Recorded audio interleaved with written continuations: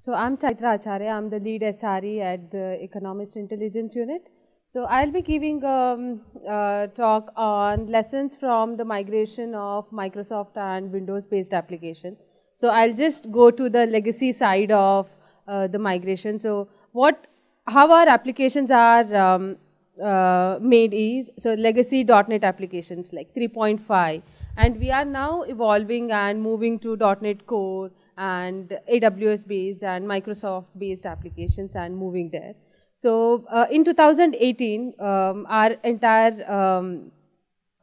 infrastructure was maintained by on-premise, and then we decided to move to the cloud-based application. So which was so hectic because it's a legacy-based application, and SQL 2008 we were running, and we had to do a migration and think about all the dependencies that took like since 2000, and then entire 10 years of migration. It was hectic, and it's a small talk. And what were the decisions? So behind moving AWS, and there were like 3 initiatives that we took: business initiatives and partner selection and application architecture. Though the monitoring and alerts, so those are managed by our cloud service provider, but still, so we have a DevOps team, and we entirely take care of all the AWS infrastructure. And I'll talk about the major learnings of after moving to AWS. So just think that when you migrate to anything, any cloud-based infrastructure, so not just migrating to the AWS is end of your journey. So re-eventing your infrastructure and make it easy, secure, scalable by accessing the deep set of tools. And one important thing that we were having a lot of struggle at is the data copy, because we had around 500 to 500 gigs of data which we had to move to AWS. And I mean, we could have maybe used FTP, but we just did the robocopy and then moved our infrastructure from old environment to the AWS. Everybody says maybe the cloud-based infrastructure suits the best for the Linux-based application, so which I think now is not true. But when we directly moved to the AWS infrastructure, I thought that, yeah, it's a difficult thing. Maybe we could have had the Linux-based application and which are lightweight.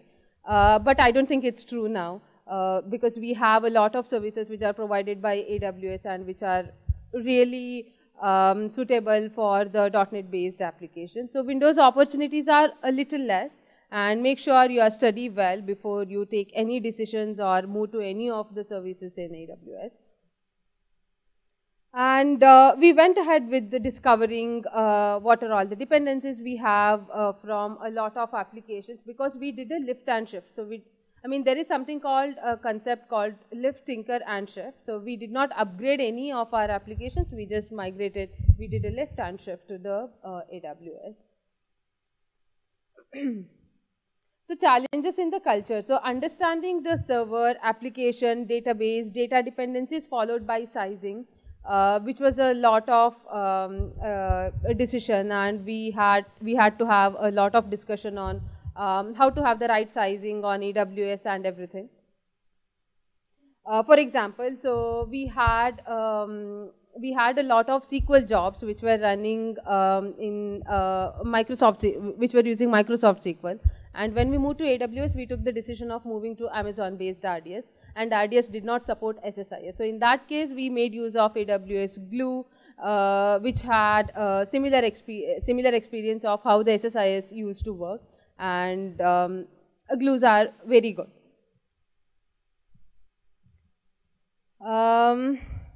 So long-term vision and the roadmap on AWS, which is very important when you move to AWS or any cloud-native infrastructure. So where you want to be in AWS in the next 5 years. For example, we did not have anything like CI/CD implementation, because we used to use Hudson.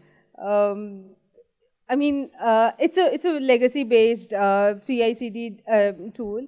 but we have now started using elastic beanstalk, and we are also introducing ECS.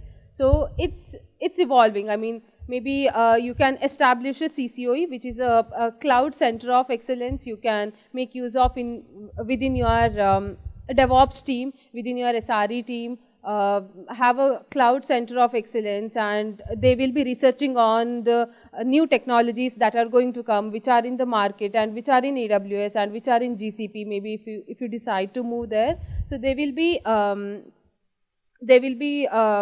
researching on what are new in the market and what is suitable in your infrastructure, which is very good option, and concentrating on the new business initiatives which are going to come. And always rewrite your applications and resizing the instances, because it's going to be very helpful in the long run. I think that's it. Yeah, it's a short talk on how the migration helped us in AWS. And one thing is that have a plan for the execution and shoot for the success, but not for the perfection. Thank you.